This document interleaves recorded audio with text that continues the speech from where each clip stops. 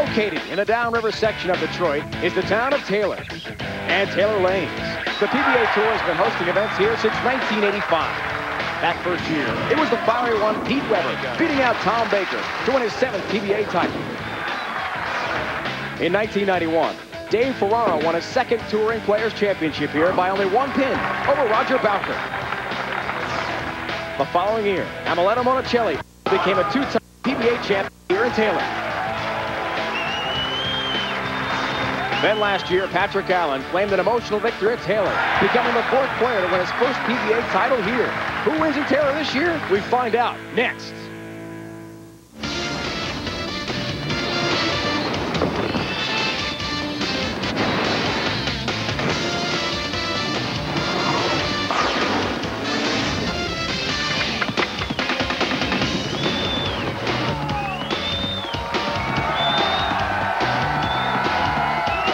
Just minutes from Detroit, ESPN's live coverage of the PBA Tour brings you the Greater Detroit Open.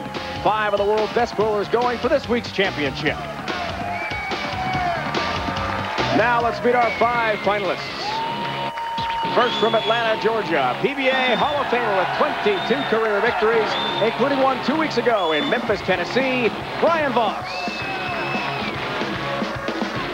A 2-time All-American at Wichita State University in his 2nd TV show of the season. From Wichita, Kansas, Lonnie Waliczek.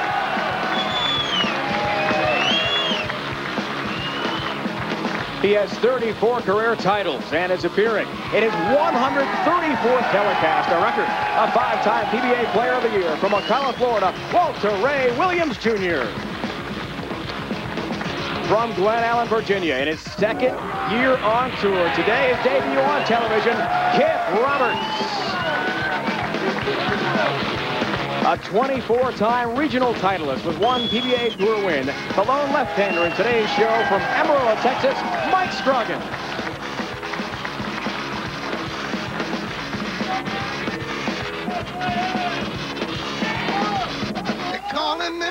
Detroit, Michigan is known as Hockey Town, USA. So who better to throw out the ceremonial first ball than the one and only Mr. Hockey, Gordie Howe.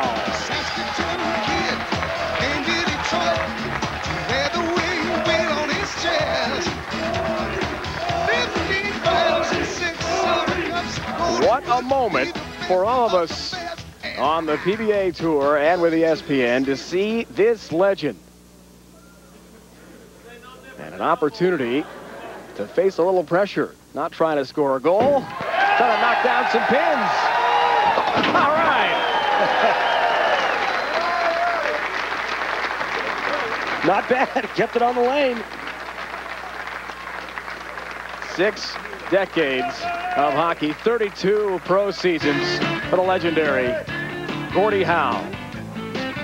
Here are the matchups for the Greater Detroit Open. Lonnie Waliczek battles Brian Voss, already a winner on tour this year in Memphis. That's the wild card match. The winner takes on Mike Scroggins, who's been brilliant, perfect in match play heading into the championship round. Another Hall of Famer, Walter Ray Williams Jr. matches up with Kip Roberts. And his 1 semifinal. Brian Voss, Randy telling us how excited he was to have such success in Memphis 2 weeks ago. He thinks that dramatic win over Danny Wiseman, having to double plus pin count in the 10th frame, will carry him a long way in terms of his momentum and focus and success on the lanes. Yeah, it's just a giant confidence boost for Brian Voss. He's underway. And a great start. Well, just like what we saw 2 weeks ago from Brian, those 2 perfect shots in the 10th frame.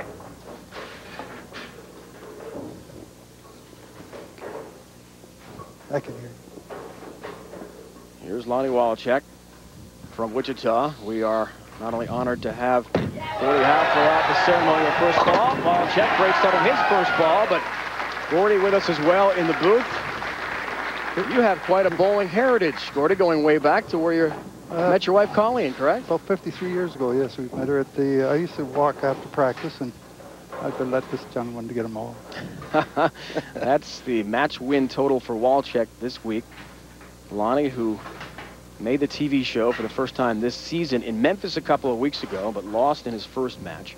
Says he got a little too excited after a good start. We'll see how he focuses after his first strike here. Oh. Split. If he doesn't get excited, he's not human. Exactly. That's why I felt a ton better when I get on the ice and somebody hit me. Then I'm into the game. Gordy, excuse me. We have to get the ball over into this zone here. Slide that 4-pin over into the 10. You've probably made that a couple of times. Yeah, when I miss the net. Instead, misses both. So an open frame. And Randy, we just talked about how nervous he was beginning of the TV match that he had in Memphis with a great start. Does the same thing here. It's pretty hard to do, get it back that fast. Yeah. No, we had the hockey team used to practice Monday. We had off, so we did that. We did a lot of bowling? Did a lot of bowling every Monday. Who was the best bowler? That lady. Well, she had a 236, and the last day I beat her by 2. Wow. Hockey's greatest couple. There they are. Gordy and Colleen Howe. First ever female inductee into the USA Hockey Hall of Fame. Very impressive contributions to the sport. Well, we weren't being paid that much. We put her home for collateral to pull a ring for the kids. So yeah, that's how I felt about her there. Get him on. Voss on lane 39. That comes in a bit high. And he'll have 2 pins to contend with for his mark. Yeah, that ball goes high, and you know, I talked to the players prior to the start today, and they all told me the same thing. The left lane has more friction, so you're going to see the balls hooking more on that lane. The right lane played a little bit better all week long, and it's playing a little bit better today. So, Gordy, way back when you were one of your many decades of professional hockey, did the guys use bowling as a way to relax? To get together. Yep. That's basically. Voss picks up the mark. We'll see how much the open frame for Waliczek damages his chances to advance on to the semifinal. This is the wild card match, and we are pleased to be joined by legendary Gordie Howe. Joe Louis Arena just about half an hour or so away, where the Stanley Cup champion Red Wings play. That crosses all the way over, and a Brooklyn strike. And a nice break. That ball is a lot further left than Lonnie's first shot on that lane. That was uglier. Yeah, well, Lonnie, not your best, that's for sure, buddy, but this ball finds a lot of friction. You know, the thing about the lane conditions this week was there wasn't a lot of margin for error. You had to be really accurate, not only with speed, but with direction. Mine came right at the foot. Come on now. Can he refocus? Make He it toughened work. that ball. All right. Take advantage. Urged it into the pocket. And that's a nice way to take advantage of the good break on the right lane. 6-pin's going to go to the sidewall, second to your right, and it's going to chop the 10 in half. And when you get that kind of pin action, you see Lonnie's reaction there. When the pins start falling that way, that's telling you that your ball is entering the pocket the right way for maximum carry. So, Gordy, you had a special ball drill today here at the... drilled today. How did it fit? Good feel? Good. Yep. That's. I don't know what prop. I know what it's Solid 10-pin there for Voss. Now, you had a chance to throw out that ceremonial first ball, Gordy. You came through, didn't get a gutter ball. How would you compare the pressure of maybe today's ceremonial first ball with some of the big goals you scored? Any connection there? Not really. I just had too much fun today, and I had a good pleasure of meeting all the gentlemen who got the nerves. You came through for us on live national TV. We appreciate that. You saw the Voss number on the single pin conversion. Continues to stay at 100% on lane 40. I think that, you know, that's a really nice stat to see. You know, I talked to a lot of friends at home that bowl league, and, you know, how'd you bowl? I shot 680. How many spares did you miss? Well, I missed 3 10-pins. Well, that's 33 pins. Now, instead of 680, you're into the 700s. These players out here don't miss single pin spares. Gordie Howe with us in the booth here for the start of this wild card match. Gordie, 6 decades, 32 pro seasons, 2,589 points. All those goals, more than 1,000. 10-pin again. Talking to that ball. When you look back at your career, is there any one thing that stands out? The Stanley Cup championships with the Wings, something like that? Basically in Houston when I put on the blades with Marty Marker sons.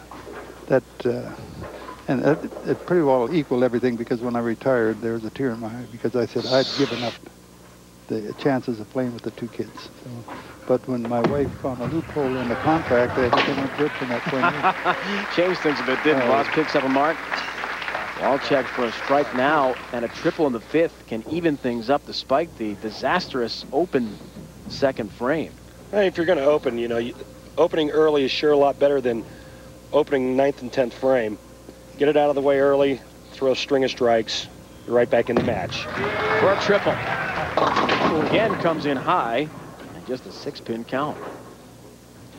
You know, the hard part when you see the guys playing where they are is that they're playing so far or so close to that channel, that gutter, you know, a little bit too far to the right and the ball falls in.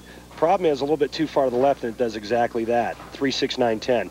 And the problem with this spare, you got to get the ball to drive into the 3-pin to cover that back pin, that 9-pin. Trying to increase the spare conversion rate we saw a moment ago. Leaves another. So a second open frame for Lonnie Waliczek in the first half of the wild card match could really spell disaster. See, the one thing that I don't understand is you have to have the ball hooking into that spare, and he threw a plastic ball, a very low friction ball. That ball has very little chance to get that back pin out. It's amazing. I was talking to Ted Williams and I was asking baseball questions. He's asking me hockey questions. It's amazing how little we know. Well, it was a real thrill to be behind the scenes and watch Gordy interact with the 5 bowlers on our show today. They obviously Nice break there. Really taken aback to be in Gordy's presence and a chance to shake hands, get a little autograph signing session and some pictures. 410 is standing up. That ball's a little light in the pocket. Gets a nice break here. Rolls to the 10 late. You know, it's amazing what sports can do for you. I said, the gentleman was running for presidency, and he went out the back way, and somebody yelled that the Hauser here, Colleen and Gordy. He turned around and came right back. It's amazing. It's just how much. And I felt the same way the first time I ever met a gentleman by the name of Harry Watson. I scored a couple of goals against him with the Air Force. Is that right? And what he did, he just looked at me and said, "What's your name? How old are you?" I said, "I'll see you in the big time." You're big time, Gordy. Thanks so much for joining us. We're back after this. Thank you. ESPN's exclusive live coverage of the PBA Tour is presented to you by Dexter, the #1 bowling shoe in the world. What's your size? By Miller High Life. To live simply, proudly, boldly, manly. This is the High Life. By Cambridge Credit Counseling. Find out how good it feels to be debt-free. This is the 17th year Terra Lanes in Michigan, just outside Detroit, has hosted a PBA Tour event. Welcome back, everyone. Dave Ryan, Randy Peterson, our entire ESPN PBA crew. Glad you could join us here in suburban Detroit. Randy, your thoughts on this field of 5. Walter Ray Williams Jr. bowling tremendously well. 3rd TV show already of the season for him. Maybe back into Player of the Year honors for the first time since '98, but Brian Voss charging too. Right, and you know, that great Hall of Fame talent, but I think the one player you really have to look for is Mike Scroggins. He's the only left-hander in the field, and he told me last night it was to his advantage to bowl a right-hander. All right, oil pattern A again for the 2nd straight week. Break it down for us. Let's take a look. It's the exact same pattern we used last week on synthetics, but 2 different synthetics. Last week you saw Danny Wiseman win playing the deep inside line. This week the players went a lot straighter because this week this synthetic surface was much smoother than last week's. For much more on the lane patterns, log on PBA.com, the best bowling website out there to be completely updated on what's happening with each and every event. Live internet simulcast of the match play events as well. All available. You can sign up for that. And seeing our TV show on delay as well on PBA.com. That came in high. Was glad he avoided any sort of split. And a 3-pin up for Voss. Yeah, you know, right now the guys are just struggling to get the ball to the 1-3 pocket. And again, you know, it's that fine line. This ball's left again, and he's calling for it to go one way or the other, just not right in the middle. It's a nice break, though, just leaving the 3-pin. 100% on single-pin spares. And continues to be perfect in that category. On the left. One in Memphis 2 weeks ago, and the wild card because he lost to Walter Ray Williams Jr. in the round of 8 in a good match. He told us today Brian Voss did before this match. That was exciting. Went right down to the wire, and a lot of emotion involved as well, just with his game in general, but especially in that match last night. See the wild card winners. What's happened with qualifier so far? Pocket. You know, in the first 6 games that Brian Voss bowled in match play, he outscored his opponents by over 400 pins. I mean, he really took it to him.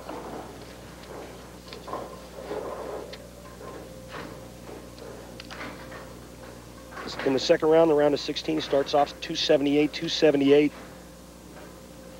Closely tracking those 2 numbers on the bottom. Brand new stats here. Again, it comes in high. Just can't seem to find the groove. Boy, that's a ball change right there. Trying to find a ball that'll go a little bit straighter to push further down the lane before it starts to hook. And again, this ball just doesn't go far enough to the right. Back end's too hard, leaves a 3-6-10. Now Lonnie doesn't have to worry about that 9-pin. Can throw that very low friction spare ball. Cover all 3 pins with the ball. Does that. Wasn't as clean as he would like. Hey, cover all 3 pins with the ball, man. Look, 1, 2, 3. Yeah, okay. Well, just barely got a piece of the 3-pin. Just take the mark however you get it. I wonder if the wind from the ball blew that over.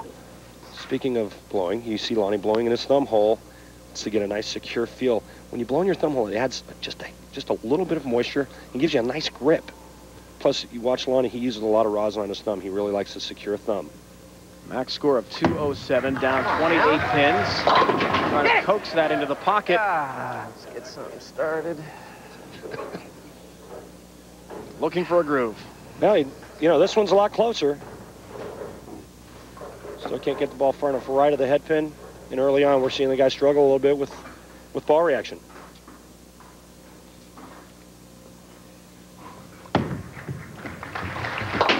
Picks up his mark. Really felt it was a grind. Trying to find some answers. You heard him say, hey, anybody have a suggestion? Well, my suggestion would be one of 2 things. Either moving right, throwing the ball a lot straighter and a lot harder, or moving in, getting softer and going around it more. Getting back to the grind we talked about with Lonnie, really is surprised. In Memphis, everything seemed to be clicking for him. Had great ball reaction, but just has not been the case in Detroit this week. Almost done well enough to get here as Voss strikes again on lane 40.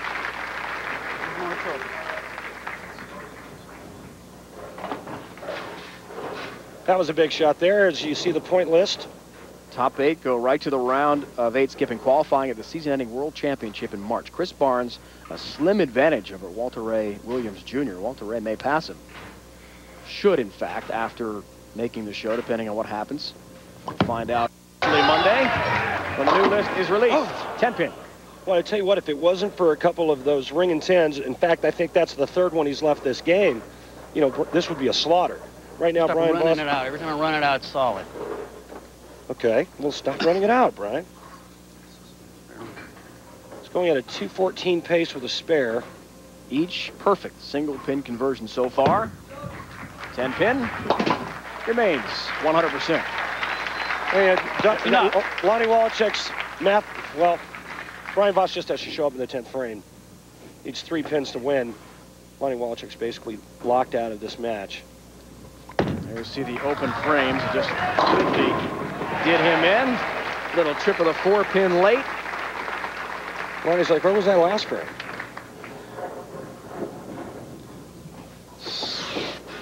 Ball's going to drift a little bit high. 2-pin goes to the sidewall. This never happens when you need it to. At least for me. We're all working on improvements. All the time. No doubt. On lane 39 in the pocket. Lonnie got some time at home after the event in suburban Chicago last week. Got to go home to Wichita and see his wife and young daughter. He thought that really recharged him and helped him get to the TV show this week. Really beneficial to see the family again. It's awfully tough. These guys grind out week in and week out. And Brian Voss knows about family and how crucial his young sons were. His win in Memphis. You see him in the upper left there. Still focused. Drifting a little bit off that pocket, but still a strike.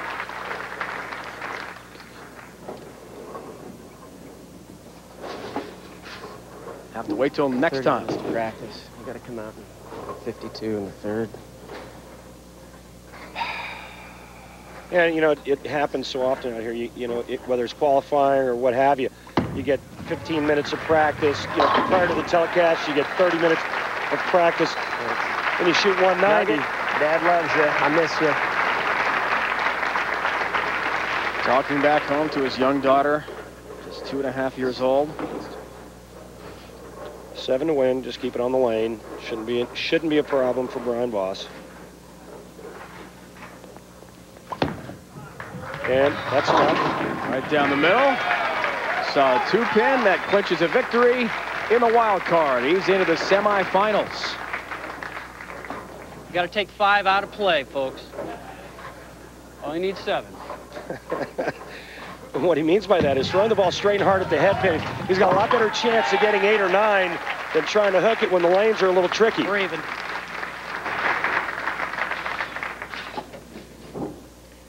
Brian Voss has wrapped this one up, and we will fast track to the end of this match.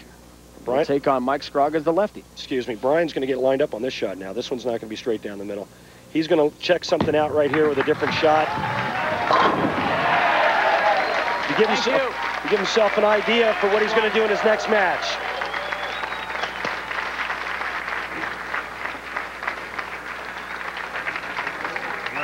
.213 to 196. Voss advances out of the wild card bracket, now to the semifinals.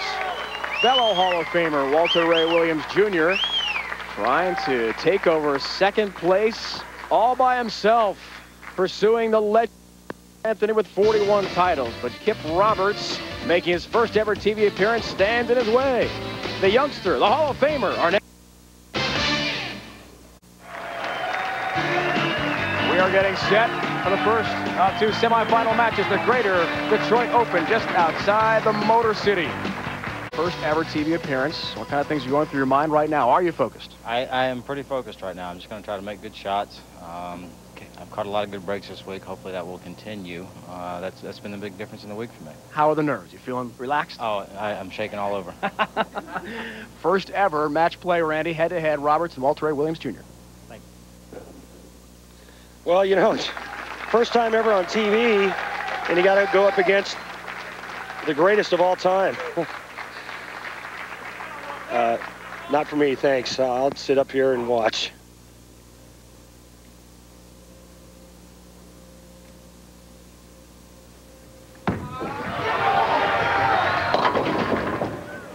Unless he does a lot of that.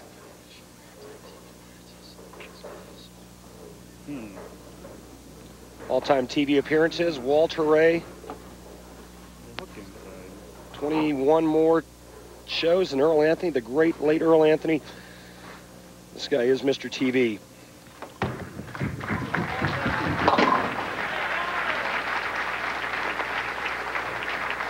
An amazing statistic to see how many television appearances he's made. So you go from the all-time leader to a rookie being under the lights. He said it to us a moment ago. Shaking all over. How does he respond now? When it counts. Pocket. Good response. And what a great performance all week long to get to this point. Had a great match last night with Ryan Schaefer coming down to the 5th and deciding game in the 10th frame. Kip Roberts needed a double in the 10th frame. He got up and just went bang, bang. Got by Ryan Schaefer of Elmira, New York in the round of 8. Schaefer trying to make his second TV appearance of the season. Fell short. Pocket again, late 39. And double to start. You know, the one thing that's a little bit different here is the amount of loft. You see that ball going out on the lane, and that's what's delaying hook. The further out on the lane that ball gets, the ball can't create friction if there's nothing but air underneath it. The earlier you get the ball down on the lane, the sooner it's going to start rolling. Look out. Trip in the 10-pin. Messenger across the deck. Let's take it out. Head pin's going to go to the sidewall this way and come that way. Here it comes. The bird dog, the scout. Bye-bye. trying to track down his 35th career title. He has said to us, feels like he's on track for perhaps another Player of the Year award. A little bit off the pocket there at a double wood 2-8. Not good. Come on, let me get a shot for that. Well, ball went light, leaving the 2-8. Again, anytime you see that double wood, the rule of thumb is that you need to throw a hook ball in there and cover both pins with the ball. Get the ball to hook into that spare. Unless you're as accurate as Walter Ray and you can throw it straight at it. He's got his hook ball out. He's going to hook it at this spare. Covers. Nice mark. You know, the thing that I see early on, Dave Ryan, is that Walter Ray was kind of playing where Brian Voss and Lonnie Waliczek were playing the lanes. Kip Roberts left of that. And early on, those first 2 strikes he threw were beautiful. That ball reaction looked great. Needs help. Oh, 10 pin. Oh, I need to find my spare ball. See the match play results, bottom of your screen. Well up to the round of 32. That was best of 7, the round of 16, round of 8, best of 5, and now we're into the championship round. Some great bowlers having some good appearances here. Just outside strike. An easy pickup spare for Kip Roberts. Don't ever call him John. No, it's Kip, or if you're rooming with his roommates, which is Tommy Jones and Kenny Samard, they call him Kipper Dipper Doo and Munchkin. The Kip came from a friend of his father's. His father's a Vietnam vet. A friend of his named Kip. Another Vietnam vet. Do something. Lost his life in Vietnam. His father, as a tribute to his friend, nicknamed his son Kip. John's son is also known as Kip, the 11-year-old son, John III. But it stops there. Dad's name, John, nickname Skip. Brother, Trip. And this guy here, Kip. And if you and I were in that family, you would be... I'm going to go with Zip or Flip. I think those are pretty complimentary. You? I would probably be Dip. I knew that would happen. Of course. Oh, boy. Open frame after a really good start. Dave Ryan and Randy Dip Peterson with you from the Greater Detroit Open. Our entire crew. Had a great start to our day, joined by the legend, Mr. Hockey himself, Gordie Howe. Got to throw out the ceremonial first ball. And there he is watching closely. What a pleasure to have him around. Walter Ray made a ball change on that lane, went to something a little lower friction ball, went a lot straighter. You know, if you see Walter Ray struggling to hit the pocket, you know that the lanes are tough and they're tricky right now, and the players, they haven't gotten dialed in yet. Kip Roberts made those first 3 shots look easy, came back through the 4th shot a little bit hard to a 10. Works on a spare. That's a little better. That finds the pocket. He enjoys that. Now, watch this shot here, how much straighter Walter Ray is going. He went to a ball that goes a lot straighter, lower friction ball, watch it hold its line, and just a subtle change of direction in the back part of the lane. You know, the amazing part about this week's lane condition, it's only 37 feet, which is considered very short on our tour, but the lanes played very tight. Big strike on lane 40. Kip says his son is known as John only. The nickname stop right there. Talked to his roommates about some of the things that they either liked or didn't like about Kip. And Tommy Jones said, well, he wakes up way too early for me. Only gets 5 hours sleep a night, Kip tells us. That's amazing. Pretty much what he got last night, so he feels like he's on par with his rest. But as he told us before the match today, very nervous. Strike here gives him a 6-pin lead, working on a strike. Oh, 10 look pin, out! tripped out. Down she goes. In his first ever TV appearance, Kip Roberts gets a good break for a double. He has got a 6-pin lead, facing the Hall of Famer, Walter Ray Williams Jr., in a bid for yet another championship.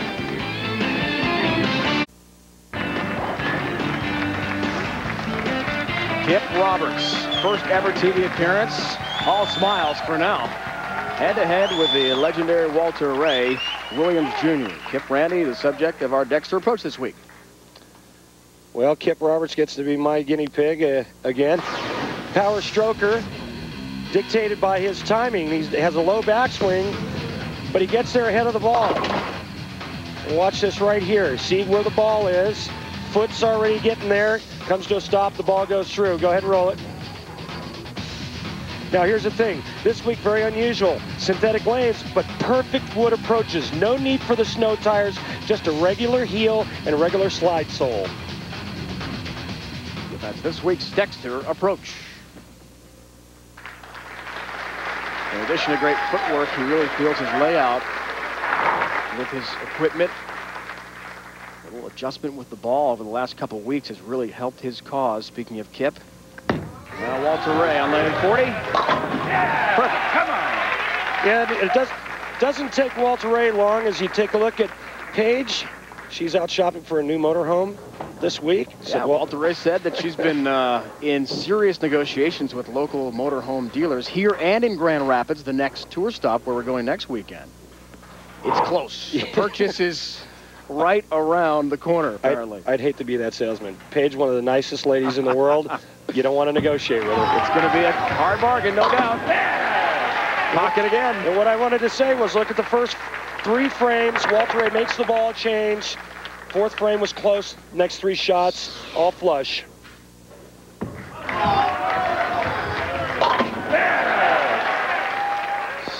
And when you see him starting to stare at it going down the lane, you know he's getting dialed in. Kip down 14. Strike here, he's down 4 pins. Got it. And what a huge break Kip got in the 6th frame when he carried that mystery messenger. Gave him a 3-bagger. If he doesn't carry that hit, it's strike, spare, strike. Looking for a 4-bagger and a chance for a 6-pin lead.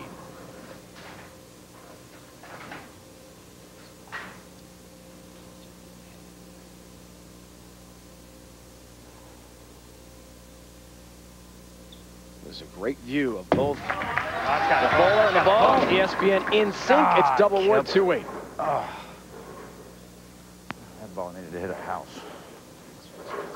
Yeah, a little fast and missed it at the bottom of the swing just a little bit. That ball not creating enough friction to hook back into the pocket.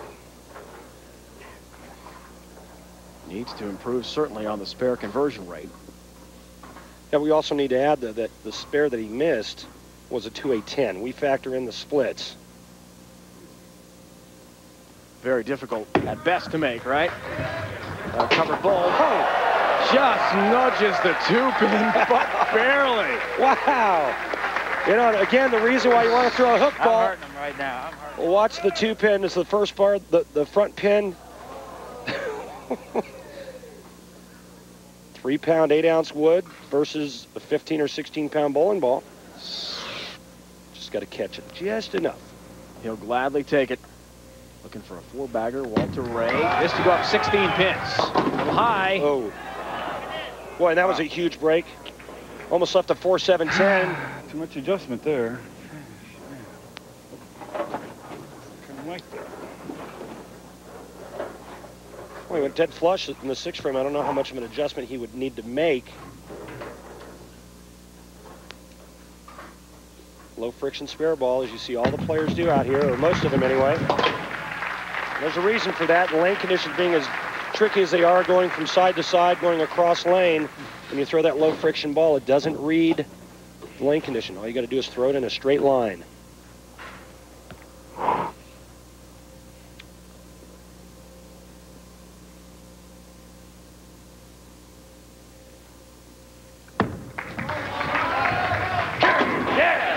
Perfect again on lane 39. a strike there, Walter Ray set himself up in the 10th frame to shoot 238. Kip Roberts, if he strikes out, 9th, 10th, 233.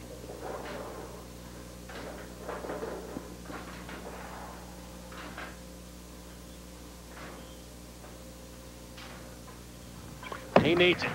Tried up to the legend. 10 pin. I had a chance.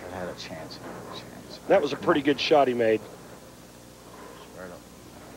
Cover spare, double in the 10th, and force Walter Ray to strike on his first ball and get good count to win.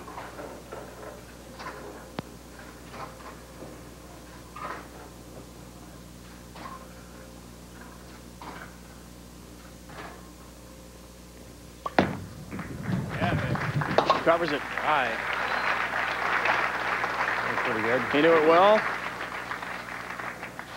Kip Roberts telling us before the match really has felt comfortable throughout the entire fall swing, but sometimes with the incredible grind these players go through, Randy, it can be a break here or there, something really small that keeps you away from the round of 16 to round of 8, and in Kip's case, the TV show. Yeah, well, no matter how good you play, no matter how well you throw it, you still have to have breaks. On time. We talked to Walter Ray last night, Dave, and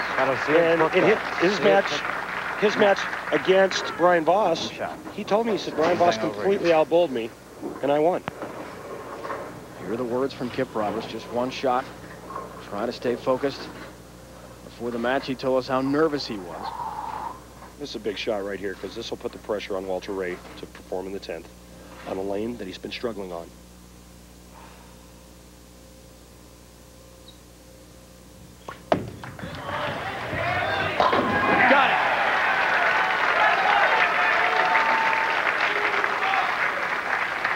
All right, bro, you got to get more than half of these. Well, that's a huge shot. Watch this profile. He sticks the landing. Look at that form. Notice how he posts the shot. And watch the 6 go to the wall and take care of business. And what a huge shot. All the pressure now on Walter Ray.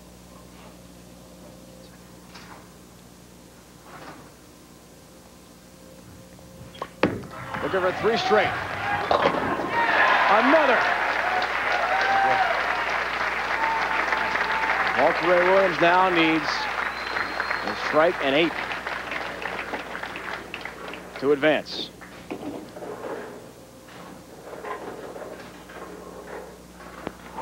Currently down 4. Roberts finishes out with a 222. That's what he needs. Can he get it? Perfect. Well, he puts the great touch on that shot, gets it into the swish zone, and he carries. This ball's going to be half pocket in between 2nd and 3rd arrow, and the good carry. And you know, you don't get good carry, you don't have carry like that if you're pinching it at the bottom. That ball, when it's clean out of your hand, makes the pins go down, goes off hits. 4 pin, got 9 total. That's what he needed to advance off to the finals. And he has clinched yet another trip into the championship match. Here in the semis, comes through, picks up his 4 pin, picks up his mark, and another victory in match play, their first ever appearance since the match play format. Introduced in September of last year. Kip Roberts will have to wait at least one more tournament to get its first career title. Walter Ray Williams going for number 35 today in Detroit. That was Joe Louis Arena. This is a great crowd today in Taylor, Michigan. We'll have a packed house next week in Grand Rapids 2 to watch Pete Weber defend his title. He's the subject of this week's Miller High Life. Get to know them.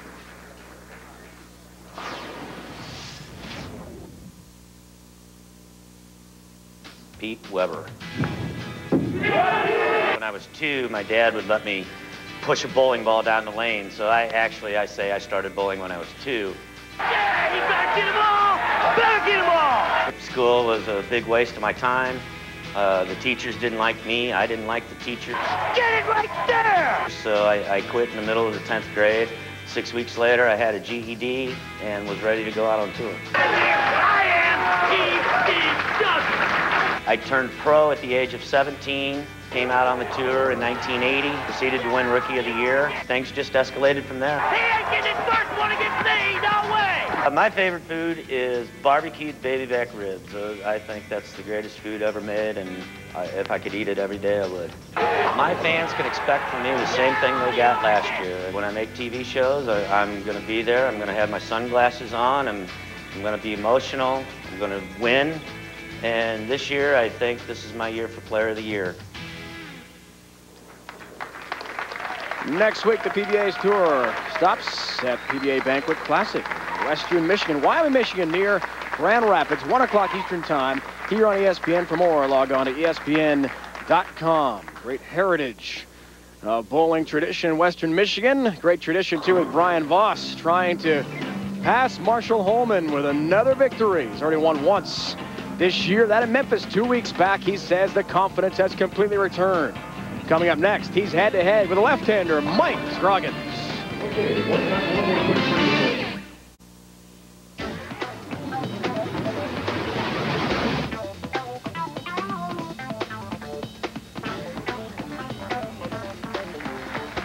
We are ready to resume play here outside Detroit.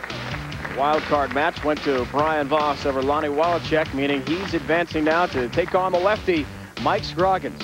Kip Roberts, good effort, but he falls short to Walter Ray Williams Jr. trying to make PBA history today. Brian Voss now joined by Randy Peters.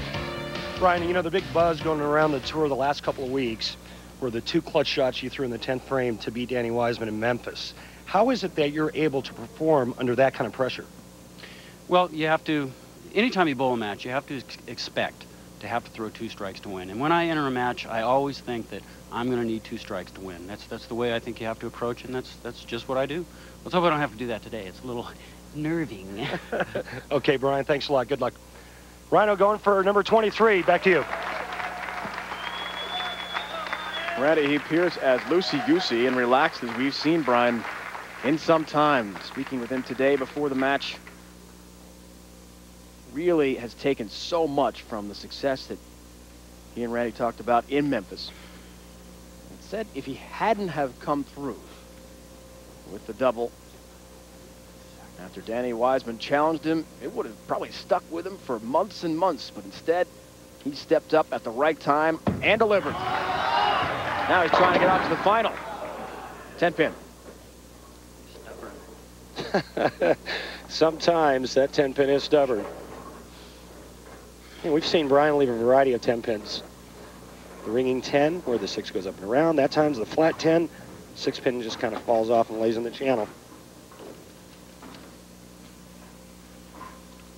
Some of the greatest TV I've been a part of was a chance to watch Brian Voss and his sons enjoy that incredible win in Memphis 2 weeks ago here on ESPN. Picks up his 10-pin for a good start. He said he and his boys talked about it, sort of reflected for about an hour and a half on the ride back from Memphis to where they live in suburban Atlanta. And after that, they had some movies in the VCR, and that was it. Well, I enjoyed it for a little while, Dad. Now let's move on, huh? Yeah. All right, Dad, that was great. Can you throw on the movie now? And Dad, put on the headphones and listen to your music, and we'll be chilling back here in the back. Lefty Mike Scroggins. You saw his vitals trying to get back in the winner's circle. First time in a long time, since '92. 7-pin for him. His first and only PBA title. It tells us the confidence is back. And a little bit like Roberts, where he's bowled well on the fall swing so far, just unable to crack the group to get himself to the show. Maybe this is the boost he needed. Well, you know, I think the thing to watch for here is, number one, what kind of ball reaction does Mike Scroggins have? And number two, how well is he going to throw it? All starts at 7:30 Eastern with our ESPN coverage right to ABC Sports. Yeah, those 2 teams being just best of friends, aren't they? I mean, gone back for years. I mean, just an all-out war anytime those 2 get together. Early on, looks like Mike Scroggins has got a nice little line to the pocket.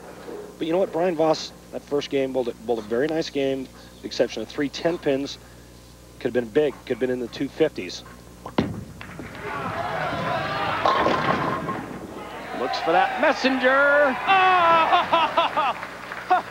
That was the late messenger. Very late. Oh, nice break.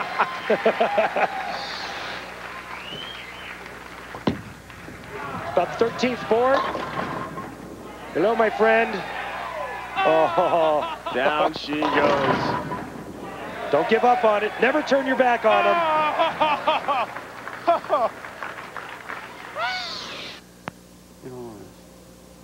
Can never turn your back on those guys. I've found that these bowlers are coaxing down those pins. Got to talk to them. Got to react. Oof. 10 pin.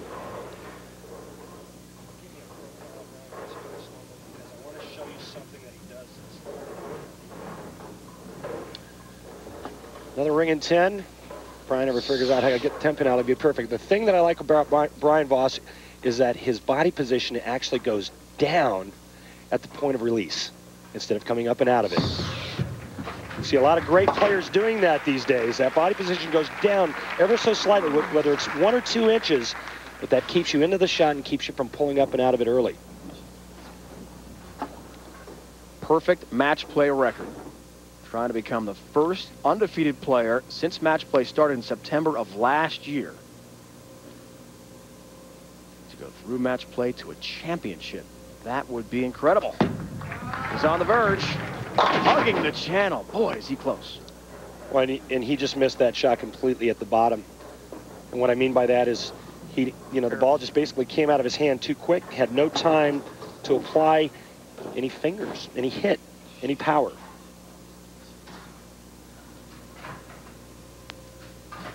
See the spare conversion rate there at the bottom, just 81.2%. All of his games bowled. Leading him up to this championship round and a shot at the finals. Take on Walter Ray Williams Jr. He's won his semi already over Kip Roberts. And, that spare conversion rate, that includes splits. He's 100%, not only this week, but this season. 100% on his spare conversions. So not counting washouts and splits.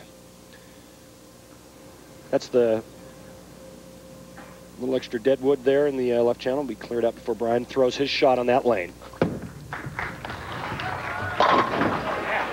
Takes care of business on lane 39. The thing you watch for is a player who makes a bad shot like Mike did on that right lane. He follows it back with a very, very good shot. Didn't overcompensate, over-grab it at the bottom, just made a nice, clean shot.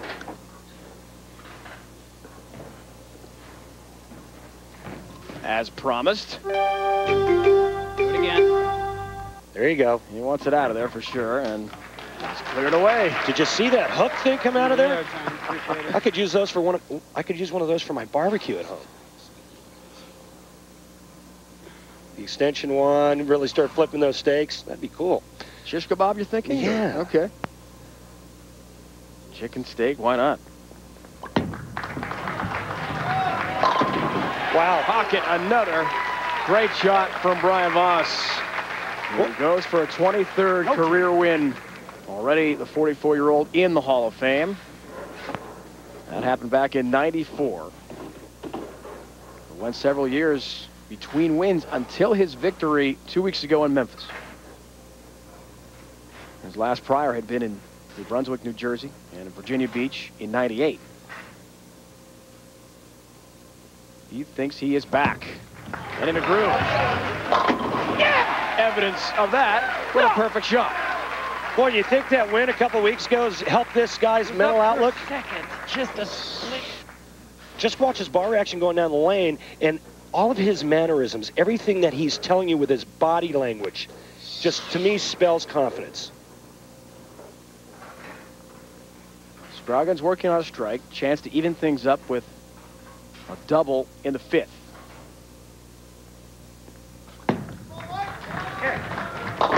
Yeah, does it.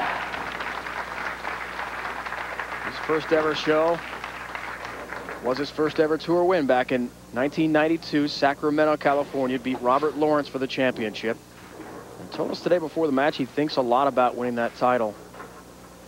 His big goal starting this fall swing on tour was to prove himself once again that perhaps 92 was not a fluke and that he can get back in the winner's circle, but Just goes to show you how incredibly grueling and challenging the tour is. Talented players like this have to wait so long.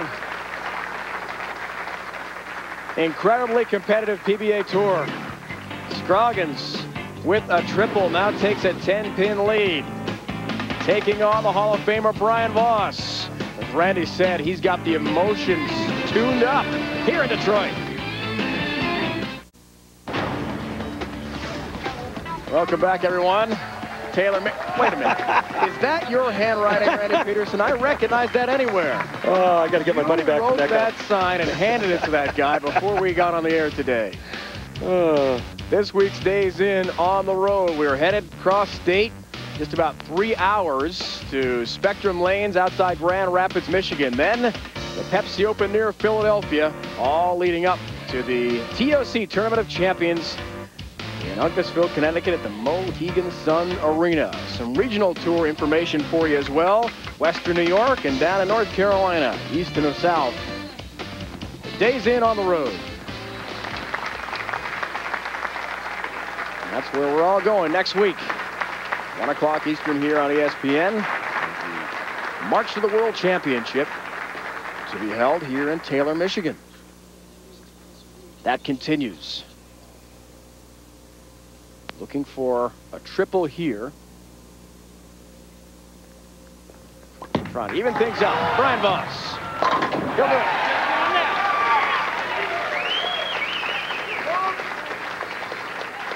Special thanks to Ted and Liana Dobbins, co-proprietors of Taylor Lanes, outside Detroit. And those fine folks are going to host us PBA World Championship in March. We'll also have arena setting finals. We are looking forward to that. On that Dobbins family, what a great job they've done here. We just love coming to Taylor, Michigan, to Taylor Lanes, and it's all to do with that family. What a job. What a great job. Looking for a four-bagger. Messenger again. No, it won't spin toward the 10-pin this time. I talked earlier about the lane conditions, the surface, the wood approaches. You talk to any player this week, they'll all tell you the same thing. Perfect conditions. Dave Ryan, Randy Peterson, our entire ESPN PBA crew. Watching Brian Voss trying to march off himself into the finals to take on fellow Hall of Famer Walter Ray Williams Jr. Behind Brian there, you saw the shot clock. Doesn't come into play very often that the bowler will wait 25 seconds and get that violation. Well, these players here are pretty fast. There are some players that get very deliberate on our tour. It's just the way it is, and we have rules just like in every other sport. You got shot clocks. Looking for a four-bagger. On lane 40. Oh. 7-pin. Spare here. This match will be dead even after 7 frames. Ball comes in just a pinch light. This ball definitely good enough to strike. Kind of leaving that half 7. This point of a big match. We've talked about Scroggins' perfect match play record. Perfect on the single pin spare conversion rate as well, and continues that. Now we enter the stage of the match where mental focus is so crucial. Mike told us before the match today that he spoke with fellow PBA bowler Paul Fleming in Japan, who gave him a book about mental focus, and he was surprised at how much it had helped him prior years. Didn't really believe in using a sports psychologist, but sometimes that can be beneficial. Yeah, and I think at this level, you know, all the players out here have great physical games, but what separates the men from the boys is the mental game. Does he have the mental strength? He thinks so. And an interesting thing to note about Mike Scroggins' style is what he does with his right hand. A la Earl Anthony. Earl used to keep his right arm in front of his body through the whole shot. That kept his shoulders always open. He could never close them down. And watch his right hand right there, how it stays in front of him, pulls back just a little bit at the end. But that left arm, or that right arm, excuse me, staying in front of him, keeping those shoulders, constant angle. 8th frame for Voss. I mean, can you just not get the sense that this guy, because of what happened 2 weeks ago, is not only full of confidence, but he's peering it off his hand, and what a terrific ball reaction he has right now. On tour, we call that a look. He's got a really good look. Remember a couple of weeks ago, after not doing well early, listen to the focus, listen to the words. He broke down his approach on video for hours, made some changes, tinkered a bit, and that has really paid off. Looking for the third lead change. 4-pin. You heard Brian say, I got to get this. The reason why is that 9th frame strike does not allow Mike Scroggins to shut him out. They both go to the wall, they tie. Mike Scroggins now can strike in the 9th and 10th frame, win this match. 4-pin for the mark. We have a sudden death roll-off if, in fact, it's all tied up. 219 pace for Brian Voss. The same for Mike Scroggins. If Mike Scroggins strikes here and goes 9 spare strike in the 10th, Brian Voss can throw 3 in the 10th to win by 1 pin.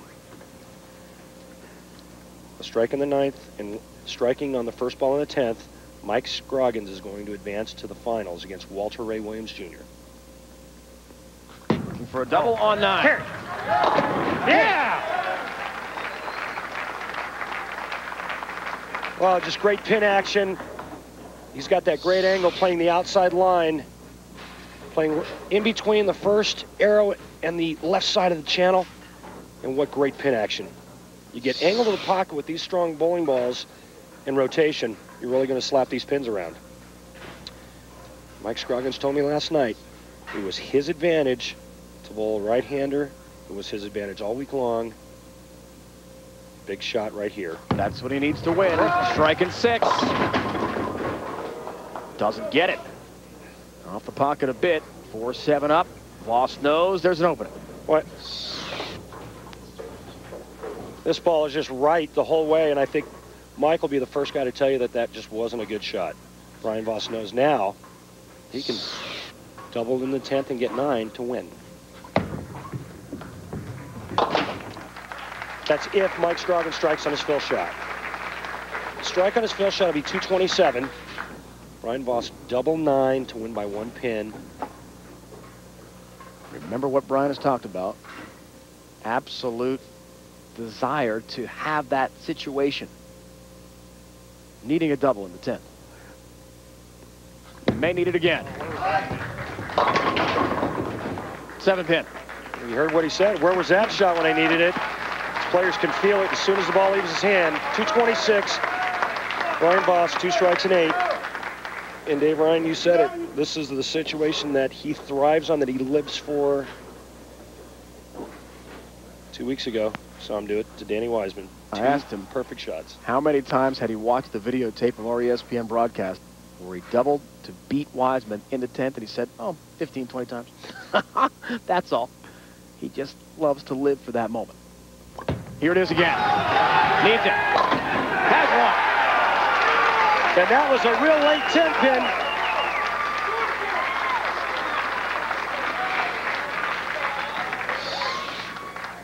The shot is perfect, looks perfect. And watch the 10-pin, the last one to go down. Barely, that 6-pin barely catches a piece of it.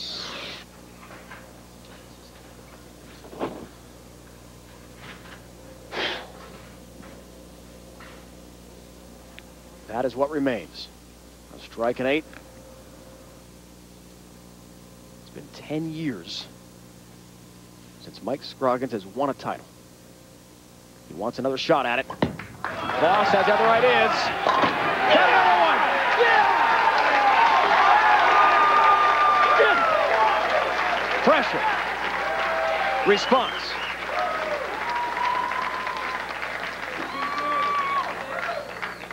You can't get too hooped up right here. You still need 8 pins. I mean, Can I re-rack that? Pinch one off and that ball goes right through the face, you could get 5. He's got to compose himself. He needs 8. He's made a good shot. He's taking a re-rack now, and I guarantee he's taking a re-rack to buy himself some time to regroup, to catch his breath.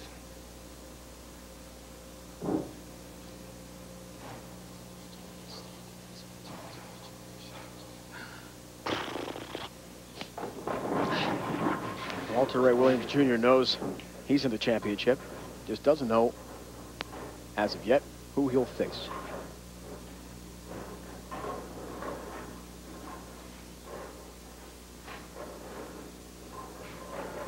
One ball.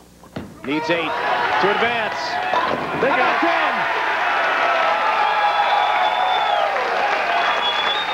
And I don't think there's any player that has watched or that is watching, including Mike Scroggins, that doubted Brian Voss would do that. 3-pin victory for Brian Voss. That means 2 Hall of Famers will match up for the championship when we come back.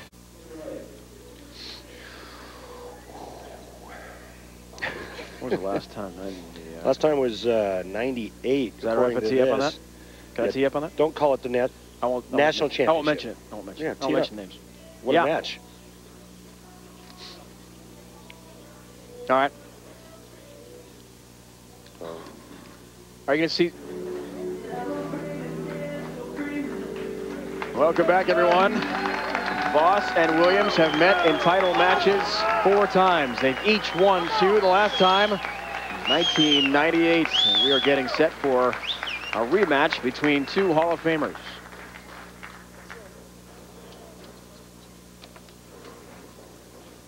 Welcome back to the Greater Detroit Open, just outside the Motor City, about half an hour or so. Dave Ryan, Randy Peterson, our entire crew. Could it be any more dramatic or more exciting? And as we talked about, Brian Voss facing the pressure and again coming through. Incredible. Yeah, and you know, you're not surprised that he's doing this, but you just got to ask yourself, how many times can he do this? Can he pull this off? He doubled in the 10th, the last match. You saw 2 great Hall of Famers going at it for the title. Head-to-head. Couldn't ask for anything better today from the Detroit Open. And the championship recap, Randy. Wild card match, Brian Voss. Watch the great pin action. The 10-pin just gets sawed on. Defeating Lonnie Waliczek. Semifinal number 1, Deadeye. Throwing the heat between first, second, and third arrow. And a great match against Kip Roberts. And then BV, Brian Voss. 2 beautiful shots in the 10th frame to take care of Mike Scroggins. And we are set for our Hall of Fame matchup. That's our championship recap. Perhaps these 2 will be battling it out in the finals next week when we go to Western Michigan, the PBA Banquet Classic. 2nd straight year at Spectrum Lanes in Wyoming, Michigan, near Grand Rapids. About a 3-hour drive, some 175 miles from where we are in Detroit right now. So our dream matchup comes next. Walter Ray Williams Jr., Brian Voss, each looking for a little history today in Detroit. Don't go away. Last week, Danny Wiseman beat Walter Ray Williams Jr. 277 to 237. Great championship match at the Miller High Life Open outside Chicago. Wiseman carried 9 straight strikes into the 10th frame that would leave the 2-8 sleeper combination. Ending all hopes of the perfect game, but he did hoist the trophy. For the 2nd time this year, Walter Ray found himself on the wrong side of a great score in a championship match. Brian Voss and Walter Ray Williams Jr. ready to go here in the Greater Detroit Open for the championship. Walter Ray, we just saw a moment ago your great final with Danny Wiseman last week. Anything you learned at all from coming so close, and now you're on the verge of some history trying to surpass Mark Roth for 2nd place all-time? Well, I bowled a great game last week. I'd like to throw the ball that well again this week. I'd take my chances. But Byron's been bowling very well this week. I'm fortunate enough to beat him last night, but I'm sure he's out for revenge, so I'm going to give him everything I got. All right, good luck to you. Now, Brian Voss, a moment ago you said, as good as it gets. How did you respond to the pressure so well this time? I told you, you know, I expect that to happen. I was ready from game 1, and actually I'm still beating a little bit. Thank God we had 5 minutes to rest. That was a huge match. You know, over the years, Walter and I have had some really good matches, and I expect the same here. Best of luck. Ready, 2 Hall of Famers head-to-head. Couldn't ask for anything better today. Don't go anywhere. Hold on your hats, because 2 heavyweights are going to go at it. The last time these 2 faced each other, the score was Brian Voss coming out on top, 265 to 257. It's just going to be interesting to see if Brian gets into that situation again. Just, you know, how many times can he go to the well and pull that rabbit out of his hat and keep striking when he needs to.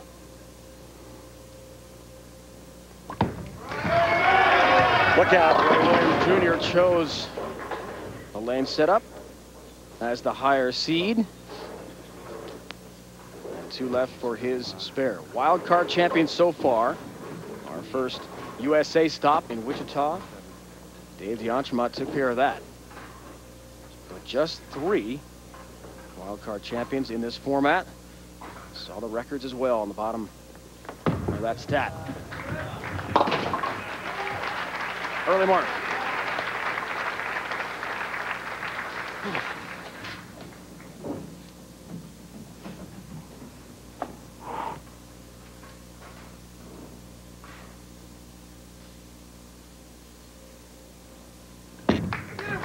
Walter getting things going. Perfect pocket shot. So Randy, it has been 4 years since they've matched up with a championship on the line, but they know each other so well. Do they look back in their heads to those big title matches now? Well, I mean, they're aware of it. It's not like they go back and say, well, what happened the last time? You know, they just know that when these two guys face each other, they know that they're going to get everything that player has. There's no holding back. There's no lay down. These guys are solid. Yeah. Great start. Each guy knows that they have to strike, they have to bowl, they have to show up and perform at their best to beat the other opponent. That great ball roll from Walter Ray. The ball just staying on line. Super look from our crew there. Great angle on the ball rotation. Finding its way into the pocket. Second frame for Voss. Whoa. That came in way light, hugging the channel, and a difficult mark to pick up here. Well, that was an errant shot, and obviously that ball was way too far right. What you got to do is you got to get the ball over here to the left side of the head pin, throw it over into the 10. The ball will cover the 2 and the 8.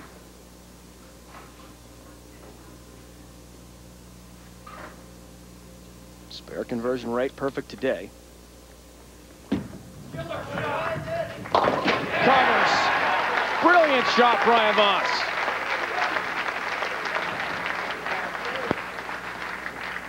Finishes starting with 2 events in Japan, the Dream Bowl and Japan Cup.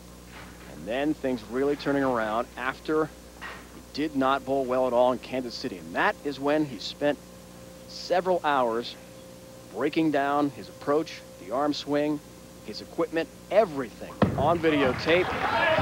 Revamped his style. Look at the results. Almost made the show last week, which would have given him 3 in a row.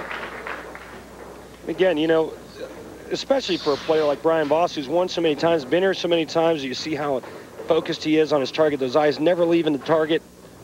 Great tip for those at home. You want to get to be more accurate and make shots. Concentrate on your target until the ball rolls over it. Get up there. Yeah, baby. Yeah. Triple for Walter Ray Williams Jr. to start this match. And a 24-pin lead. Quite a resume. And look at that little sign. He actually passes out those masks himself. Now that's pretty unique in a sport where perhaps the best active bowler is passing out little masks of himself before the match to the fans.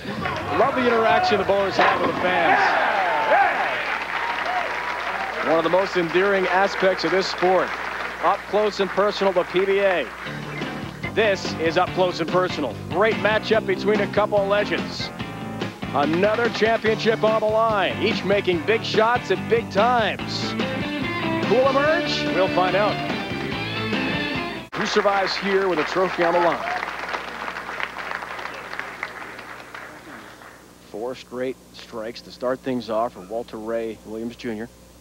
He's down 34. Working on a strike is Brian Voss. Strike here puts him down 24 pins.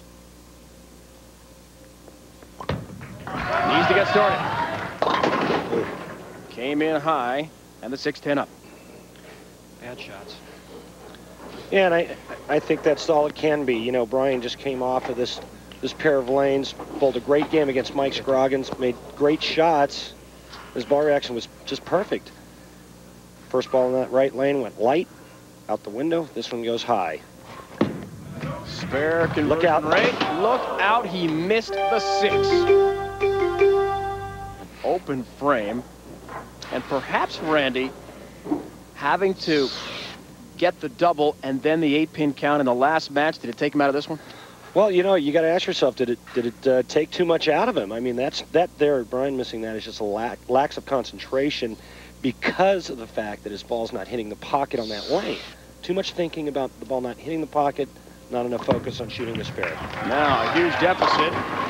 Finds the pocket there on lane 39. But the open frame on 4 could be fatal.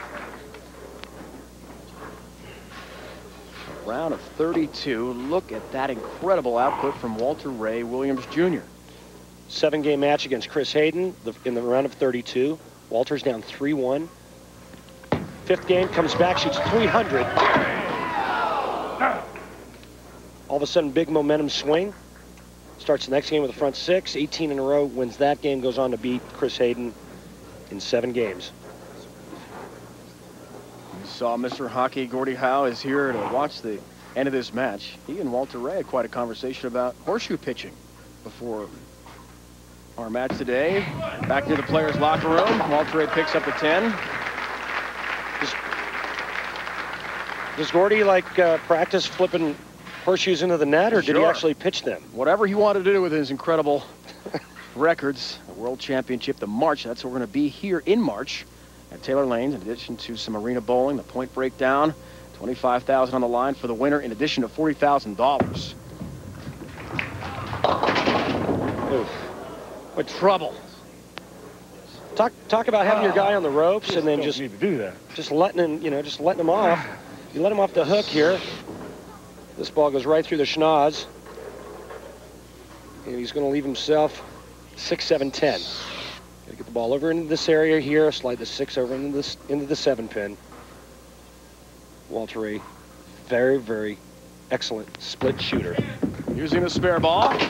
Look out. 7-pin stands and an open frame. And the door opens for Brian Voss again quickly. And can you say, Brian Voss, I have life? You know, getting back to Gordie Howe, I shook his hand when we met him earlier, and it was like shaking a piece of steel. Yeah, mine's still sore. Oh my God. How many times he broken those fingers? What a nice man. Can you imagine bowling for 6 decades professionally? He played hockey. That's for amazing. 6 decades professionally. On lane 40, trying to take advantage, but a 10-pin. And that's the one he wanted. First ball that hit that pocket on that lane. Leaves the ugly 10-pin. If he strikes there, he can strike again in the 7th frame to make the lead 1 pin. Right now it's a 31-pin deficit. He won't miss this, trust me. 224 max for him, 255 for Walter Ray. We're coming to you from Taylor Lanes outside Detroit. And our tour stop, Greater Detroit Open. Dave Ryan, Randy Peterson, our entire ESPN PBA crew. Don't forget, Timber Sports coming up on ESPN as soon as we finish business here, but things have become interesting. An open frame for Brian Voss on the 4th. Walter Ray has it open on the 6th for him. Well, Still alive. still alive is right. Still alive. Brian Voss can strike out for 224. Walter Ray's going at a 215 pace. That means if he strikes and spares all the way out, shoot 215. So plenty of life. One of the most mentally focused players in tour history, Walter Ray Williams Jr. Boy, is that 10-pin wiggles and stays up somehow. Do you think he responds all right to the open? Oh, yeah. Well, I mean, Walter Ray, as mentally tough as he is, that open frame doesn't even factor into the equation. But watch this. This was almost a pocket 7-10. Then it was 9. Then it's 9.5. I think it was up to 9 3/4 for a second. Yeah, well, I think so. On lane 40 for a mark. You can mark it down in the 7th.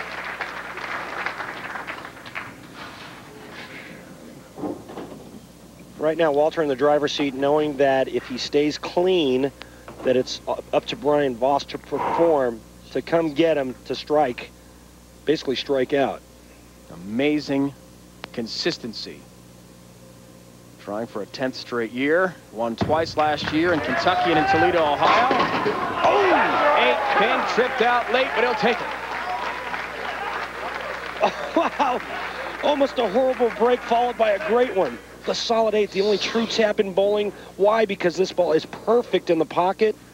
And watch the bowling ball go right by the 8. Some pin comes out, trips it out. And it was like, great shot, I'm happy. Oh, I'm happy again. His wife's certainly pleased with that result. Strike here. Voss is down 21 pins. 10 pin. Messenger stopping a couple of inches shy. Wow, and you know, the last 2 shots on that lane just as good as Brian could throw them for 9 spare both times.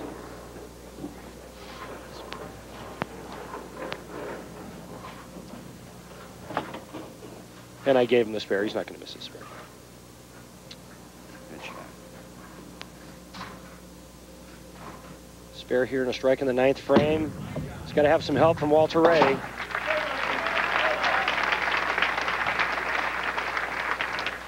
His maximum shrinks to 204 now. Well, 31 pins, Walter Ray working on a strike. However, Walter did open the 6th frame with a split. Brian needs to strike here to set himself up for the 10th frame. And then wait to see what Walter Ray Williams Jr. does. Needs some magic in the foundation frame. There it is. The start he wanted there. That's a breath of a chance. Good finish. Brian walks back, says that's a breath of a chance. Walter Ray's thinking, well, let me just snatch that last breath away from you right here with a strike in the 9th frame. More than 130 TV appearances. Looking for 2nd place all time. PBA Tour history and wins, but there's a 7-pin. And the door isn't shut yet. Well, he needs a spare here, which will give him 195 if you give him a strike in the first ball in the 10th frame. Spare here, he needs a mark and good count to win. First things first, cross lane at the 7-pin. You hear that ball rolling over the thumb hole. That's because he has his hand going straight up the back of the ball, and the ball is actually rolling end over end, about as close to the finger and thumb holes as you can get. That reduces hook.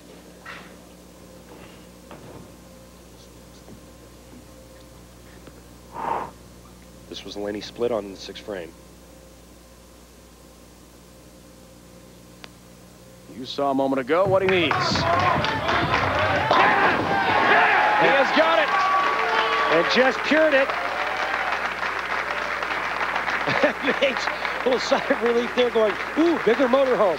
Yes. Well, watch this. Just